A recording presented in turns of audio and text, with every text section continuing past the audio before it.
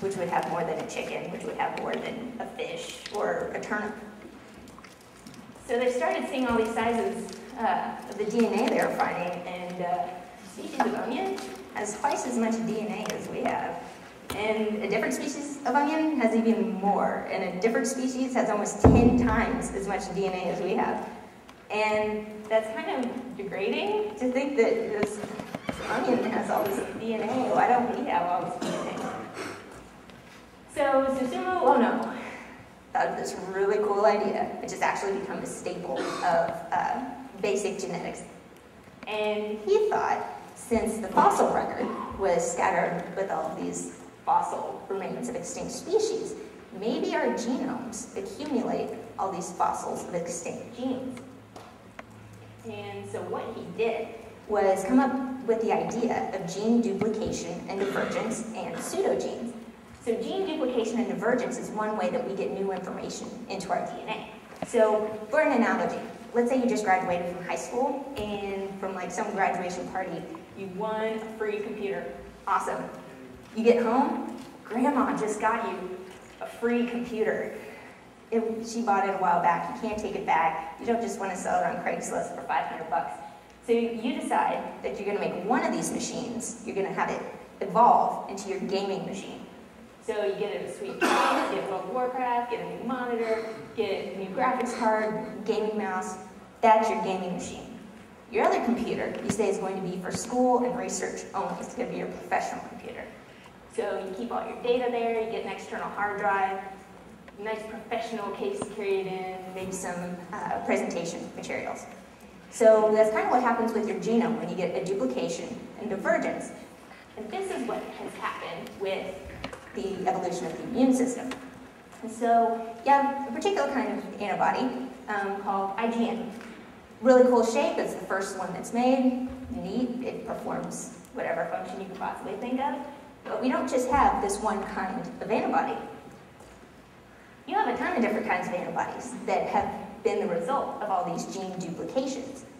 And so you've got 6, 7 different antibodies that have been able to evolve in their own particular way. You have one that's functional, and one that gets to kind of explore sequence space to see if we can do something different.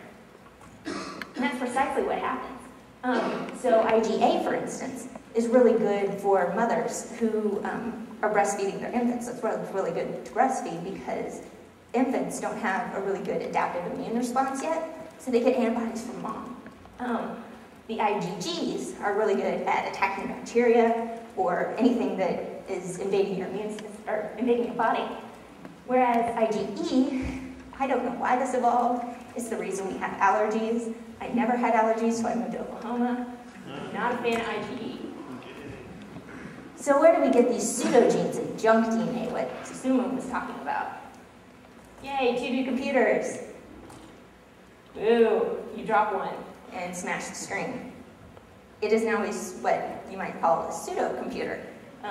You can take some parts from it, you know, maybe spill pop on your keyboard, you can take the keyboard out of your pseudo and maybe compensate.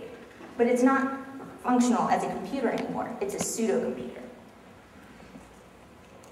So to go back to ERVs, this is what happens to endogenous retroviruses. They turn into junk. That's good. Junk DNA in the form of endogenous retroviruses is great. So let's say in this particular GAG protein, GAG codes for the structural core of a retrovirus. In this one, we've got a frame shift. So we got a little insertion. The code doesn't make sense anymore. Polymerase codes for all the enzymes retrovirus need. This one's got a big deletion in it. And the envelope gene codes for the little spikes on the outside that the viruses use to get to your cell. This one's got a whole bunch of stop codons in it. So it's not functional anymore. It's junk. It's awesome. You don't want these guys functional. But that's just one of the ways that you accumulate information in your genome. And even like these leftover bits of junk can still be used for other things. Like you can take the keyboard out of that junk computer and use it for something else. So these little LTRs, those are the promoters for the virus saying, like, hey, come here to make these genes. They work really, really good. So sometimes your body's like, wait, this one works a lot better than the promoter I have. I'm going to get rid of my old promoter, use this one. So that's how you get new information.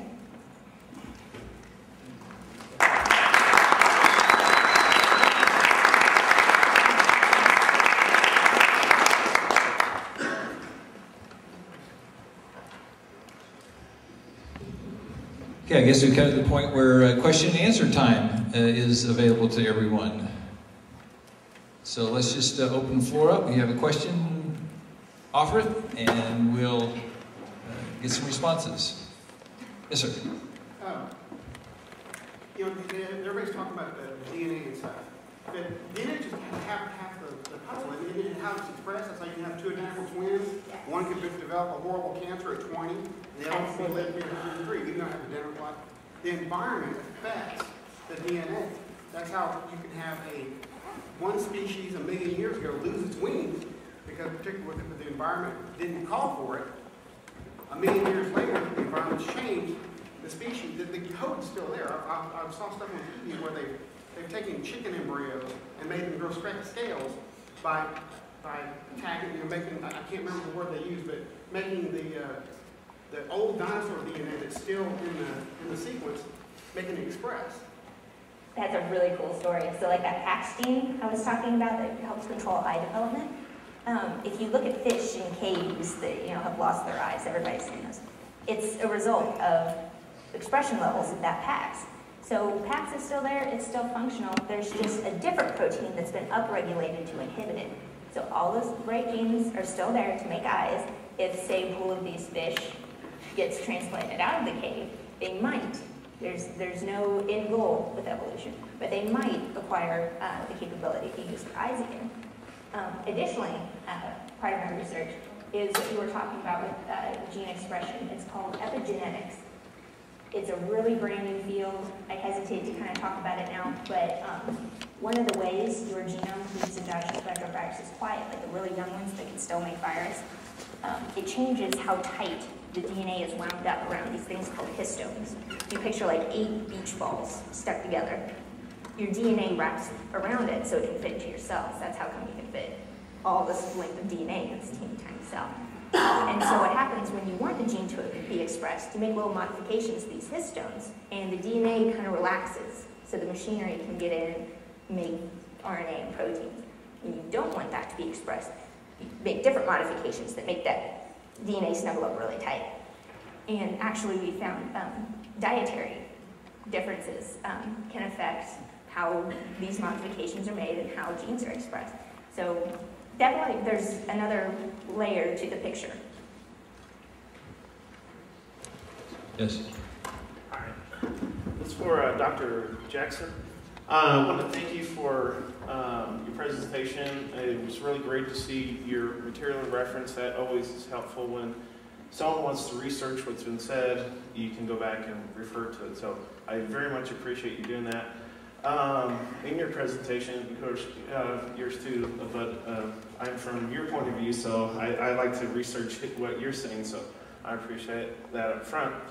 My question is, you mentioned early on about with the variations about human evolution, how you discounted, I can't pronounce the Latin names of the two skulls that you pronounced, but you also mentioned Australopithecus as 3 non-human, not leading to human evolution, okay? What would be the purpose of having something like that exist if they're, for one, they die off, species die off, continuously. We've had many primates chains that have died off, but we do, and you admitted that with the apes, that with the non-human apes, that you do see common, evolution with those species, but you disconnect that with what, we call human or, higher level apes, Homo sapiens, species. Are you saying, for instance, that those are just apes that lost out on the dice roll, or are you saying that humans are involved in this world of evolution, but not a part of it?